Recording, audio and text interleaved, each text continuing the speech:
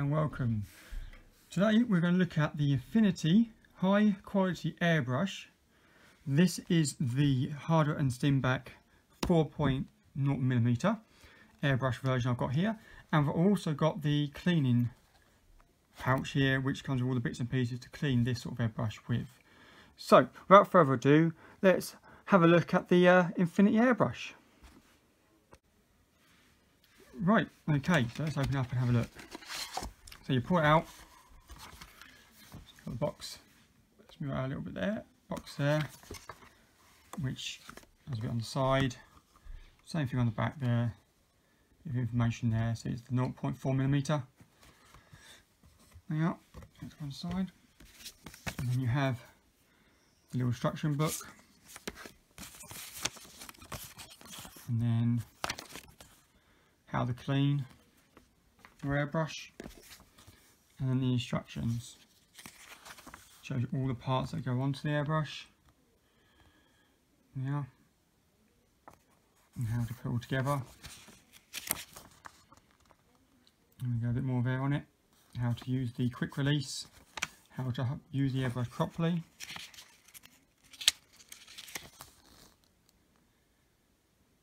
Then how to test it, make sure it all works fine, then cleaning,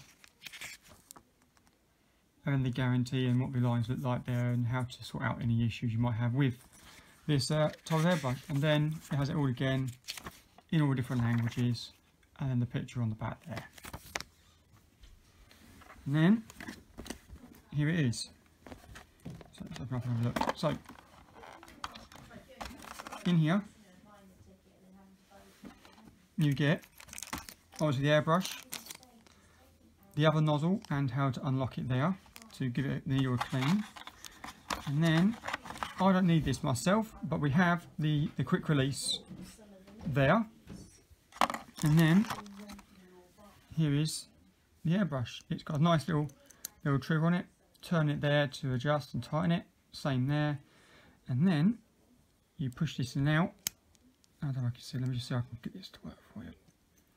So the idea is that when you push back it goes all the way, but when you push this in you can adjust, I think you can see it right there, just here, you can adjust it to go back a certain distance so you can get a decent quality spray every single time.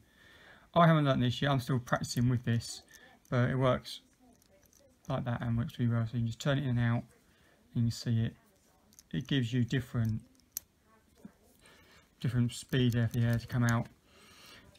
Obviously nozzle protector comes off there, put back on, and then you've got the big top one on this one. This isn't the small one because I went for the 0.4. I just like it the big one on top. That just comes off like that, goes back on like that, and then you just open it up and there you go inside the airbrush there. So that is it. And then you have the quick release obviously on the bottom you can add, which is this bit right here. That just slots on the bottom there. If I can get it on, there you go, just clicks on like that, and then it just comes off.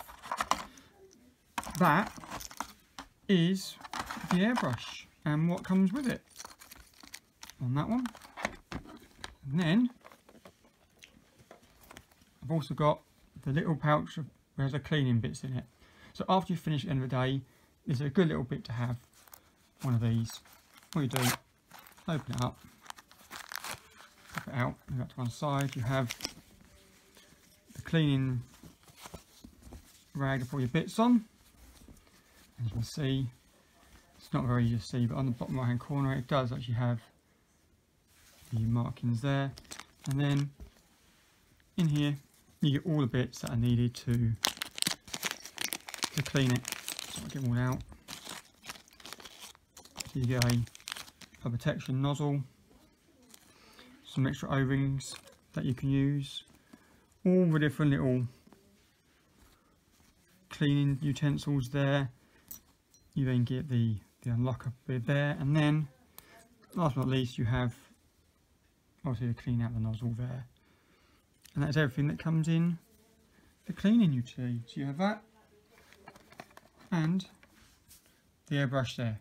Well, I hope you liked the video. Please like and subscribe.